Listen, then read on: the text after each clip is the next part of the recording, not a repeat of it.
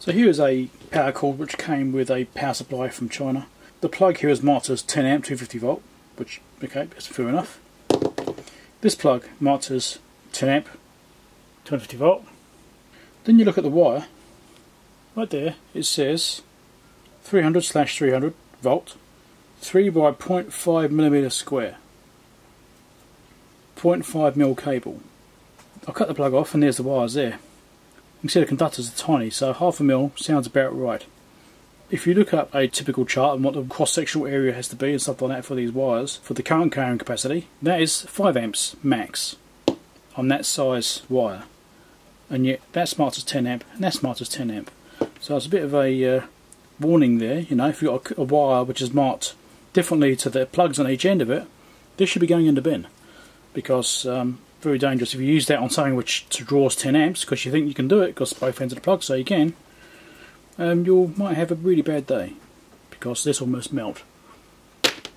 Now additionally, I've just done a little resistance check on these wires. If I stick it on the phase wire, I'm getting 1.2 ohms. I've already nulled this out so there's nothing else there. That means that you've got 1 ohm resistance on the ground wire as well because it's going to be the same. Well, typically 1 ohm is the maximum you're allowed to have on a chassis ground on a piece of equipment, because otherwise you can't shunt to ground properly and cause circuit breakers tripping and fault currents.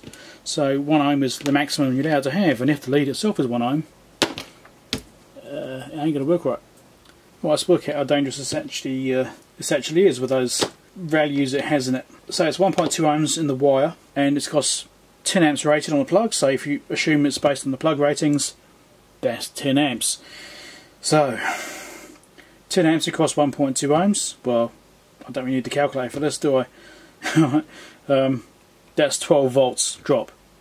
Okay, so 10 amps, you know, I'll do it for argument's sake, times 1.2 ohms equals 12 volt drop per conductor. Don't forget there's 2 conductors in this cable, it's got to go in and back out, right?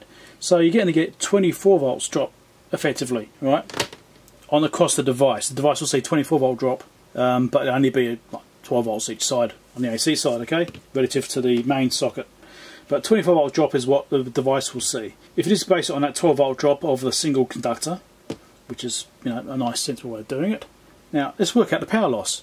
Well, 10 amps times 12 volts equals 120 watts, right? Because you're doing 10 amps, 12 volt drop across the cable, only measuring the cable, with 10 amps loading, right?